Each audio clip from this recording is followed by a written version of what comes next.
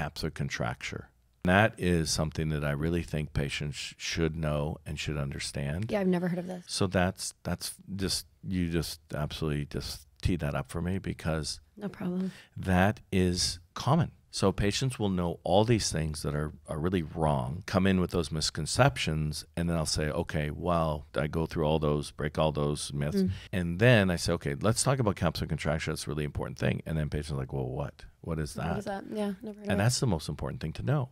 That's the most common cause of reoperation after having a breast augmentation. When an implant goes inside your body can't reject it. Sometimes patients will think, oh, I'm rejecting an implant, or my mom. I've heard that. Yeah. Yeah, but it's impossible. If I were to give you my kidney, you could reject my kidney because we're not, you know, the chances are that my match is not going to be for you, and your immune system will kill my kidney. You'll reject it. With a foreign body, there's no, you know, if you look at my kidney, it has receptors, but with an implant, there's no receptors. So it's just an immunological ghost. So with an implant, because it's inert object, there's no receptors on it.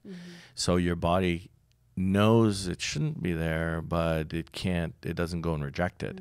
So it just walls it off. Okay. And it puts a capsule around it.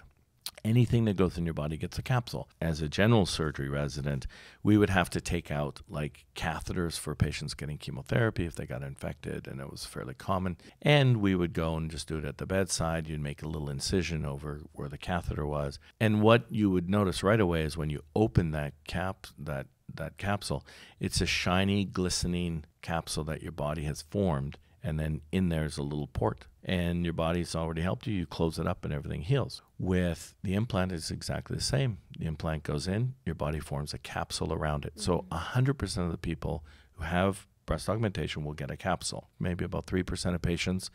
That capsule can become firm, and it can become calcified, and it can contract, and that can distort the way your breast looks because it'll kind of squeeze and deform the implant, and it can rise. It's not medically harmful to you. And then there are other people where they have more severe capsular contracture, where it really turns into a rock and rises up, and it's uncomfortable, it hurts them, it bothers them, they don't like the way it looks. It doesn't look good when they're wearing their bras, their clothes. One is a lot higher than the other. So in those cases, we will usually intervene and operate.